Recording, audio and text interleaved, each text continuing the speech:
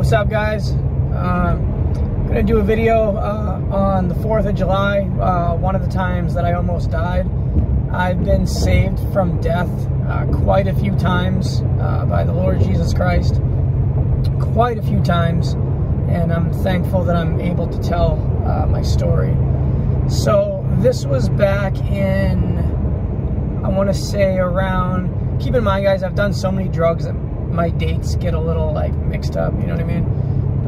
So if you hear me contradict myself in dates, it's because I don't fully remember. But what I do remember, it was on the 4th of July, and I had been doing meth for approximately a week. Not heavy meth, because my body is very sensitive to meth.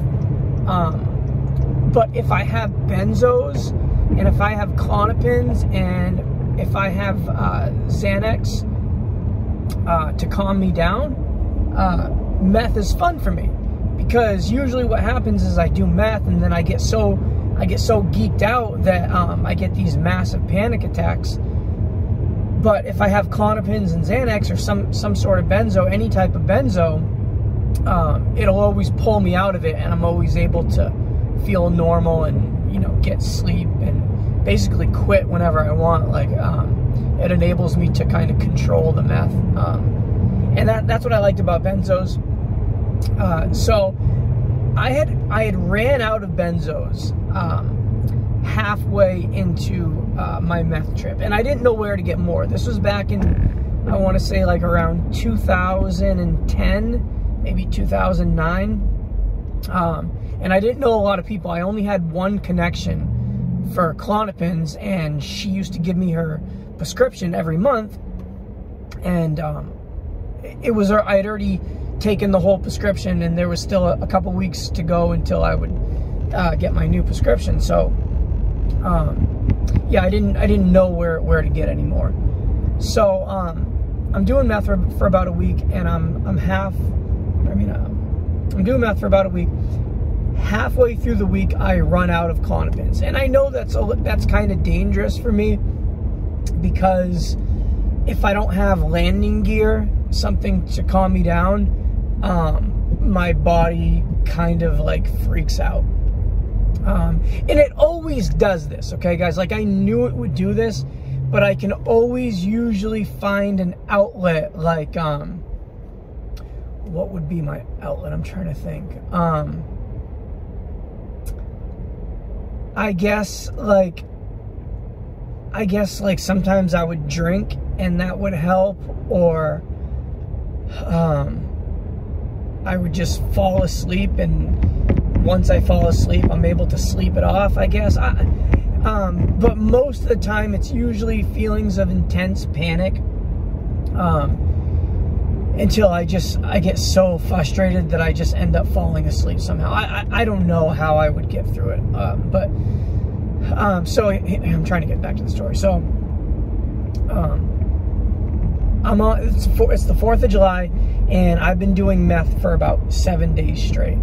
I've been up for 7 days, getting little cat naps here, like an hour here, an hour there, an hour there, but like nothing substantial.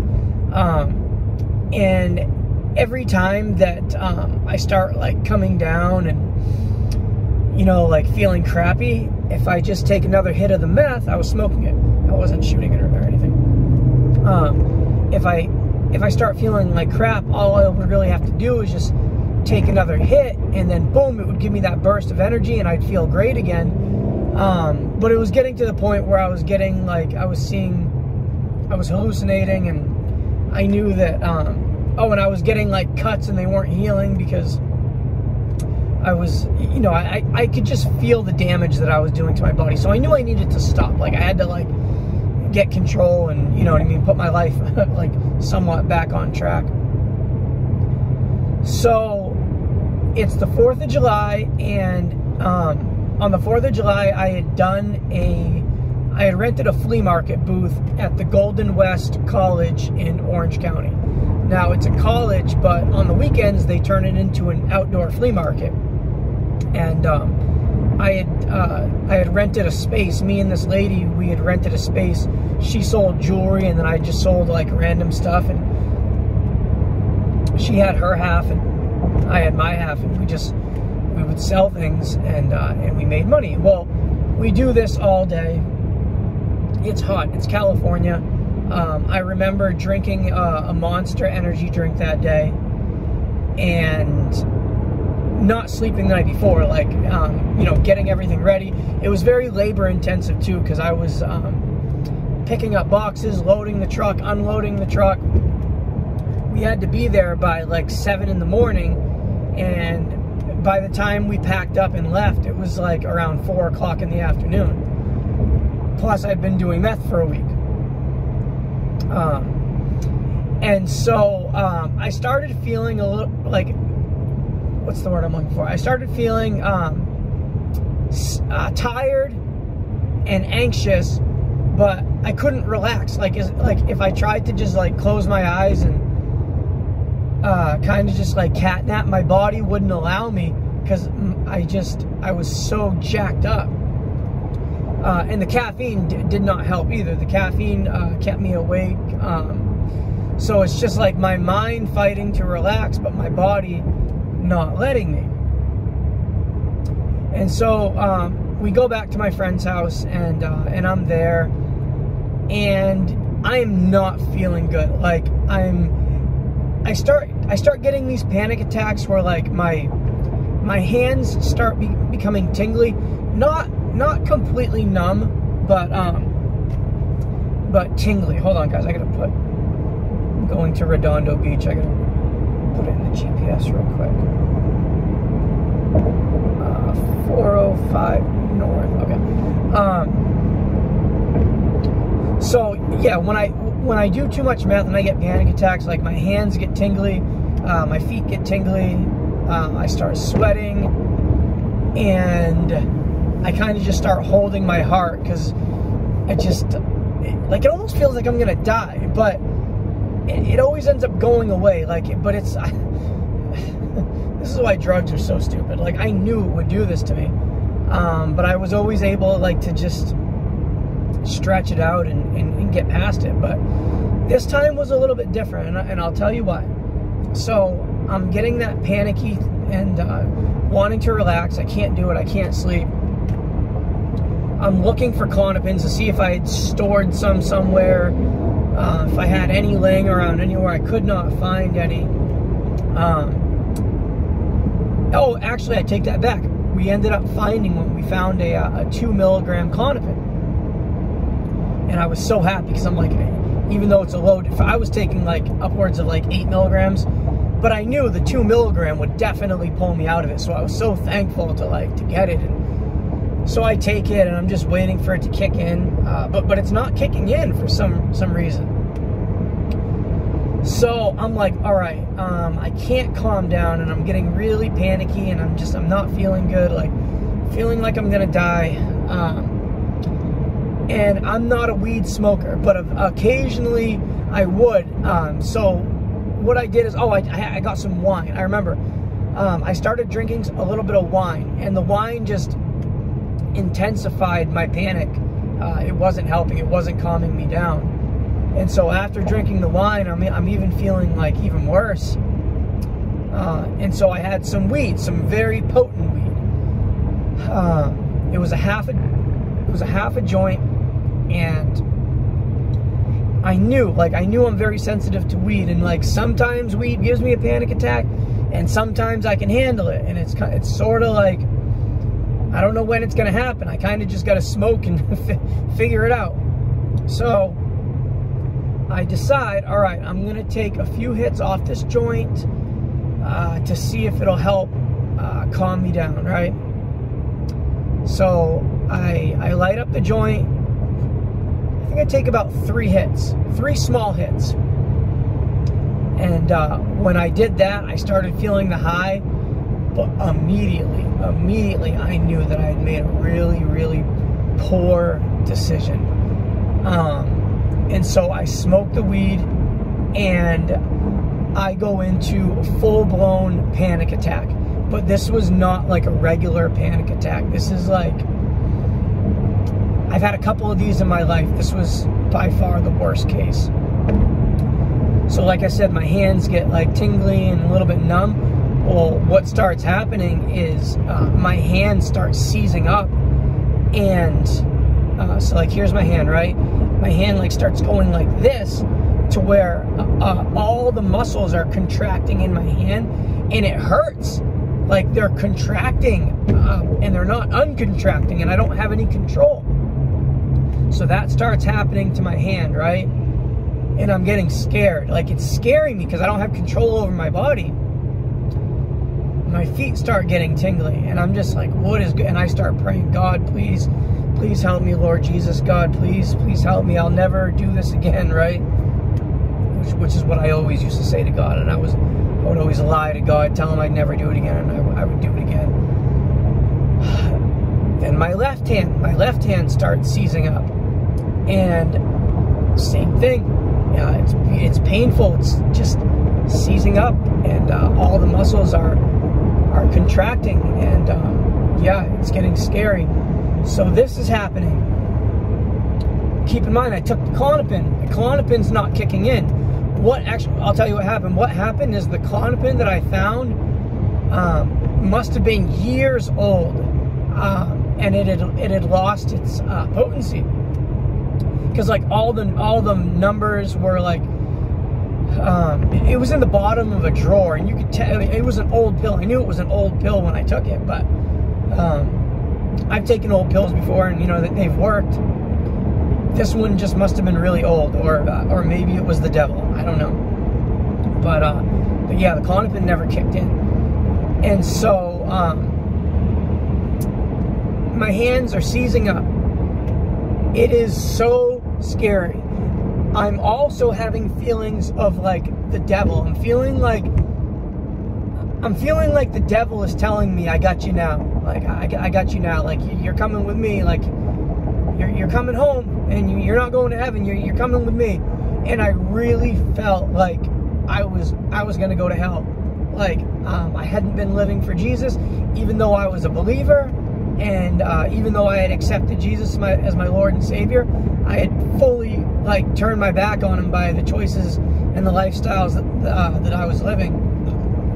And so I felt like, okay, like, you know, like I'm this is sort of what I deserve.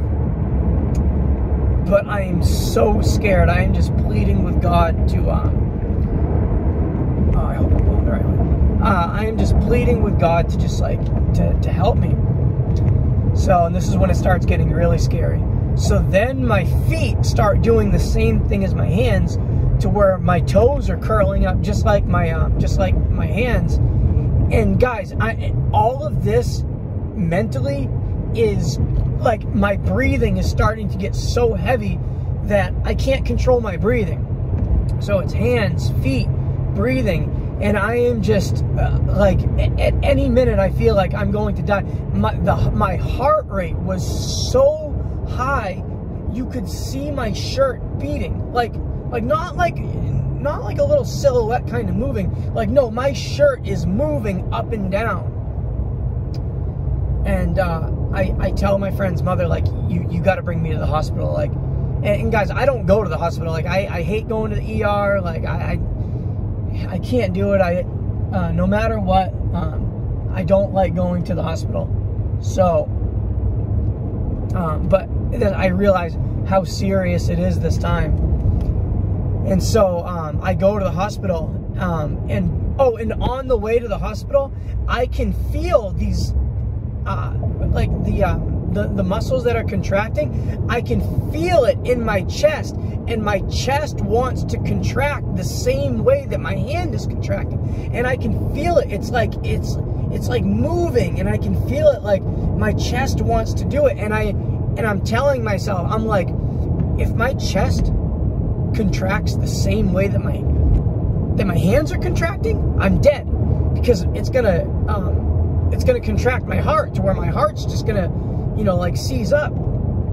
So yeah, and I know, and like, this is not like me like over exaggerating, like I can feel like this is what's going to happen. If it gets to my chest, I'm done. And so I'm begging my friend's mother, like, please hurry, get me faster. Luckily, like, we hit green lights and there was not a lot of traffic. It was a weekend, it was mid-afternoon, and luckily there wasn't a lot of traffic. So we get to the hospital in, where was it? San Clemente, no. I think it was in San Juan Capistrano. Yeah, San Juan Capistrano. So we go there, we get to the hospital, and when we get to the hospital, I start not being able to feel my face anymore. My face starts becoming numb.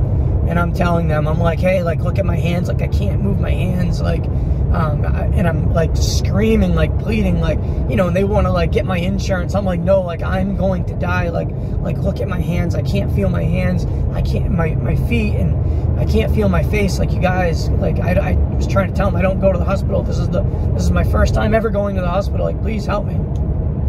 And so they do, they rush me in immediately. And they hook me up to the EKG machine. Well, I have this thing with EKGs where if you hook me up to an EKG, like, let's just say I haven't done any drugs and I'm completely sober. If you hook me up sober to an EKG, it's going to give me a panic attack because you got all these things beeping and like, and the lines going, you know, I can't handle just being sober doing an EKG. And I asked him, I said, please don't put those wires on me. Please don't do that. I said, it's going to make it worse. I said, I can't handle all those wires on me. And they're like, no, we've got to do it. And I'm just like, oh my gosh, like, and I'm actually like ripping the wires out as they're trying to put them on me. And it's so bad. And I'm like praying, I'm saying the sinner's prayer. I'm like, God, if I die, please don't let me go to hell. And everybody's hearing me say this, and like, and so the nurse comes up to do an evaluation, and she's asking me, you know, what's wrong? And I tell them the complete truth. Like, I don't lie about anything. I told them, listen, I said, I don't do meth. I said, I never do meth. I'm not a meth addict. I said, but I said, for the last week, I've been doing it. Like, I don't know why I've been doing it, but I decided to do it. I said, because I didn't do meth. Like, maybe like once a year, once every couple of years. Like I barely ever did meth. And so, but they don't believe me. Where does that say? Okay. I gotta exit. Hold on, guys. So, darn it. Trying to, okay, so, Hawthorne. Alright. So, yeah, so I'm there, and I'm telling the nurse everything, and then they start treating me so bad. Once they find out that I've done meth, it's all over at this point. Now I'm a drug addict. They don't want to help me. They don't want to treat me. And they got my vital signs on, and they had left the room. And then it was like every single doctor and every nurse, because the EKG starts beeping, like making this noise, like, and I could tell it was like an alarm went off on the EKG. So all the doctors rush in, and all the nurses rush in, and all of them are just glued to the screen on my EKG. And I'm already freaked out at this point. And I know, like, they're getting ready to do something, like I'm, and what it was is they were getting ready, I think to put me in open heart surgery. I'm pretty sure. Like that's where I was going. And the doctor says, the nurse, I'll never forget this. The nurse says to the doctor, "Doctor, I need to give him the shot. Doctor, I need to give him the shot."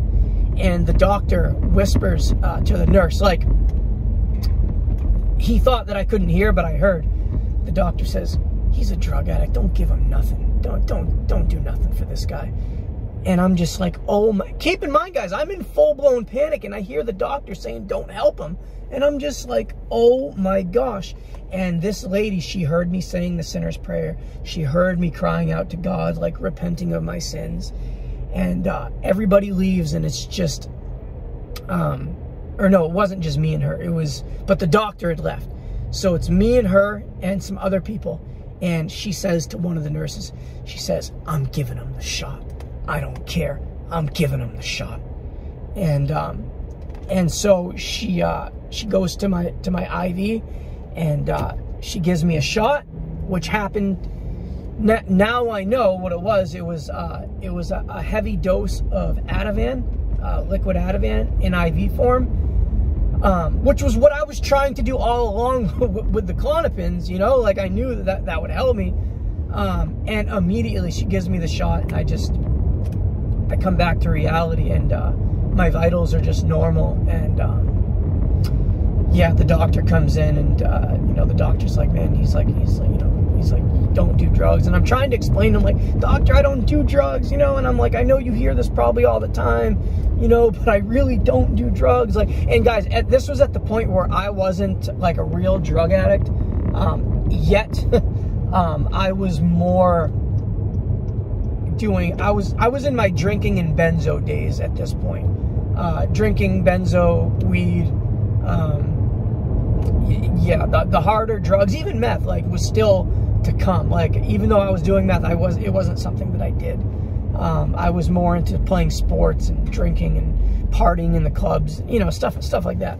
But yeah, so that's what happened. And yeah, there's actually a part 2 to this, another instance that happened where I had a panic attack. Not as bad as this one. This one was by far the worst, but yeah, maybe we'll get to that one on the next video I do. All right, guys, palabra.